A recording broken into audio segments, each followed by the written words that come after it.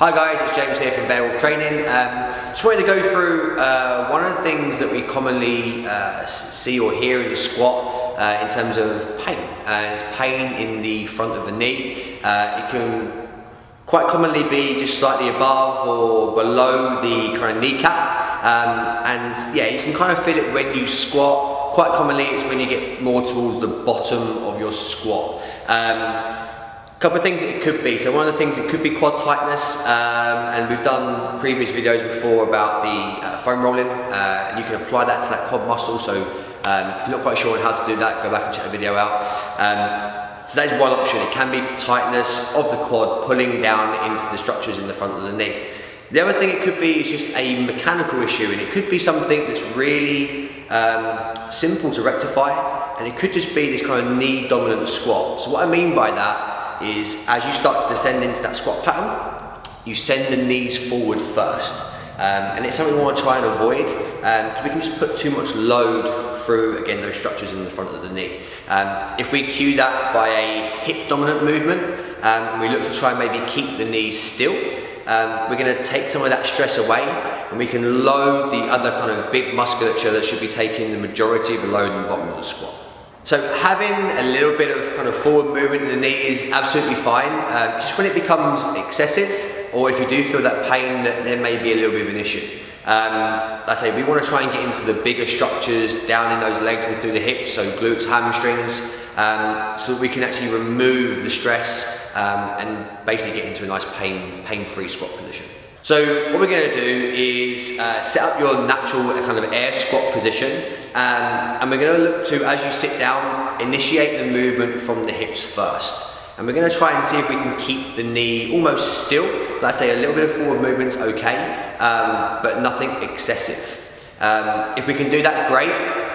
You may find that the knees still track forward. So if it is a mechanical issue and you're used to that squat where the knees just kind of move forward, you may need to use something like a box, just to kind of give yourself a little bit of a barrier. You may find that actually your depth isn't anywhere near where it normally would be, and that's fine. It might take a little bit of time for you to get used to that position.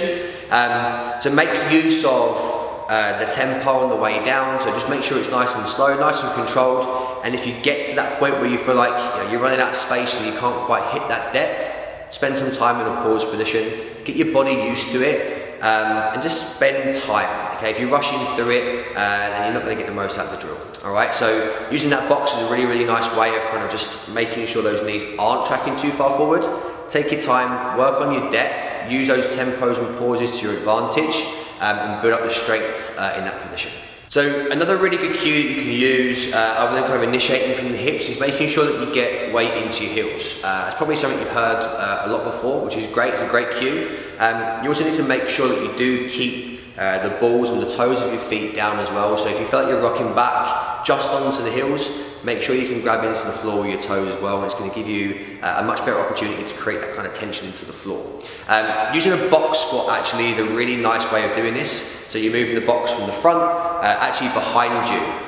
It gives you the ability, a bit more confidence, I guess, to actually sit into that position, sit into your heels, shift the hips back. And if you feel like you're going to fall, you know you have that box behind you as a little bit of a safety net. So you can kind of sit yourself down if you needed to. You can come down, make light touches and stand. You can pause with your bum just on the box.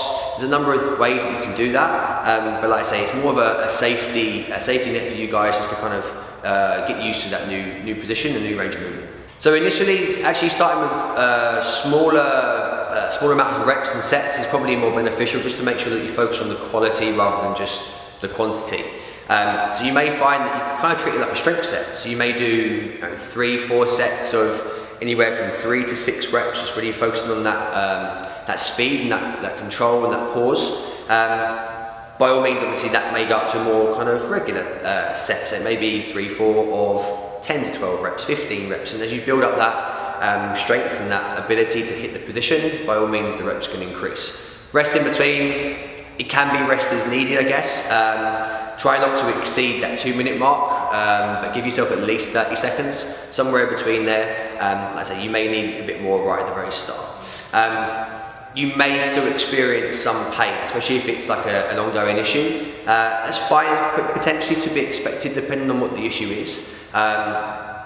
In terms of that range, if it's anywhere from like a 1 to a 3 on a pain scale of 1 to 10, then you're good to go. Anything from like a 3 to 5, and you're probably still okay, but just be wary of it. You may need to just reduce the reps or reduce the sets, or have a look at the rest. Anything above a 5, I'd recommend that you stop. Okay, we don't want to aggravate that knee any more than we need to.